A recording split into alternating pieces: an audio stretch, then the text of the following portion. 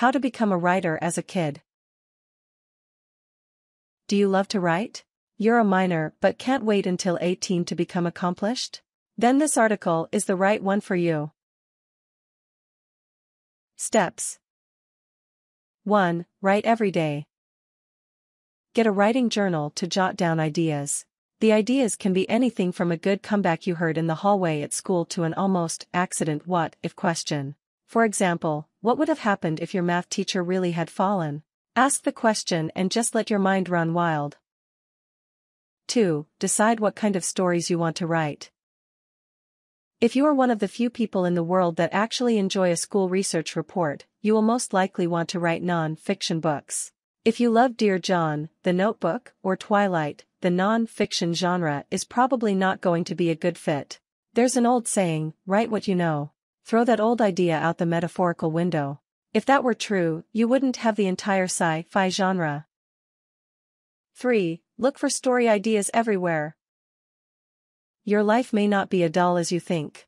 Once you open your eyes, the world is your imagination. Think about the question, what if this happened? Or use your dreams. Some dreams just have to be told. People may not care or want to know how messed up your mind is. But if you lose your notebook, people won't be able to help themselves and will snoop. 4. Enter your stories in magazines. Move on to publishing a book or short story. Be warned, magazines and agents are very picky. If you don't follow their very precise instructions, that can get you canned before they even read the story. Follow their advice to a T, even if they want a special font for it to be printed in. 5. Do not burn bridges. Most major publishing labels only take books they know that they can make a New York Times best-seller. Try not to be offended if they reject you. Try a smaller company, and when you finally get noticed, then go to a major company. Even if you really want to, do not cuss the poor person out.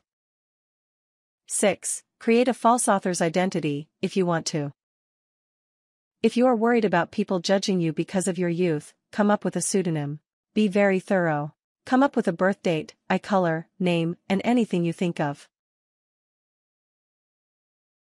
Warnings. Be very careful about your pseudonym. You have to be prepared for any and all questions about him/her.